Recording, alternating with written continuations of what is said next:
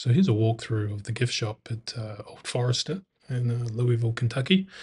Later on in this video, we will go to the bar and I will have one of the best flights of bourbon I've ever had in my life. They had all the Whiskey Row bottles there. They didn't have the 1924 yet, and they were a bit coy on when they was actually going to come out. But really nice gift shop. All the t-shirts and Glencairns and stuff you could ever want. Super cool column still there behind the glass. They had a mint julep mix there too, which I've never tried. Never actually tried a mint julep.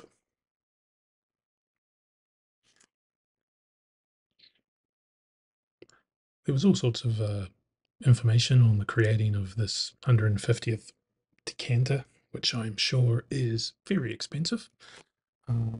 Lots of other old bottles up here on the wall. Different things were pretty cool, but some more shirts and t-shirts and all that. Some really old stuff there. But hold on and we'll get to the bar where the fun happens.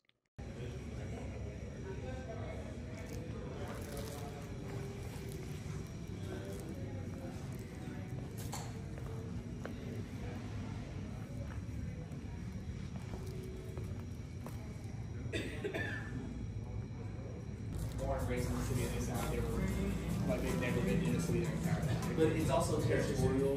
Like if I go back home, I think it brings my accent out a lot more. So I imagine like you sound more Australian in Australia around us. So birthday bourbon, the Scotch, and the President Choice 33, yep. Choice. And then our water station's down there if you need it. So where can I buy the President's Choice and the birthday bourbon? They're allocated. I know. Just when they're being sold. So birthday bourbon's a nationwide lottery. President's Choice is only sold here on site. When's that going to be happening next year? You got no idea? They don't tell us. It's a total shot in the dark.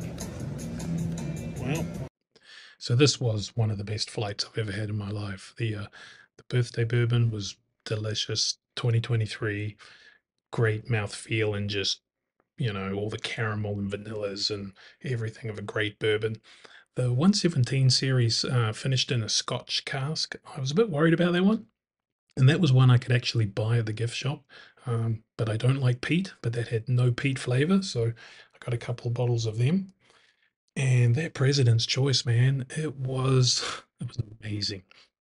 The nose on it just smelled like alcohol infused butterscotch candies, and the taste was just equally as good. So for $50, I absolutely recommend going to Old Forester and getting this flight. Well, I hope you enjoyed that walkthrough, and yeah, like, subscribe, and comment. Thanks.